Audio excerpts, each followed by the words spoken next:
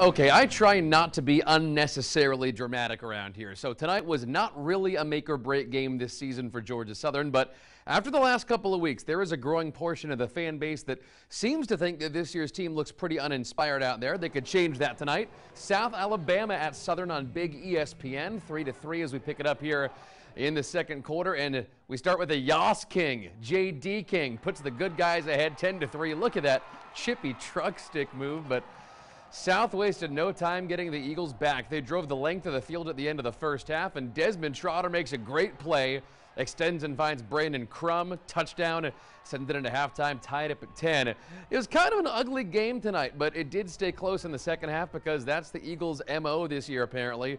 Trotter gets it here in a really great tight window. All of a sudden, the Jags are on top, headed to the fourth quarter, but that is when our boy took over. The Benedictine graduate, Wes Kennedy, still the most explosive dude on the team, sees a hole and does work untouched.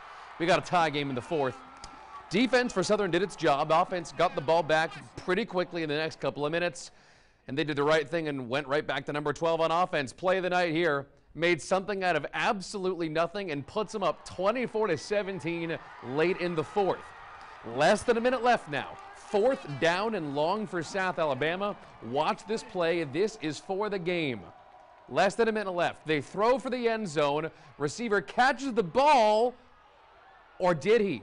He got his feet in bounds. Take a look at the replay. Didn't have full possession, even though it looked like he caught it. Georgia Southern holds on to win. They survive a scare, and they maybe get a little bit lucky, 24-17.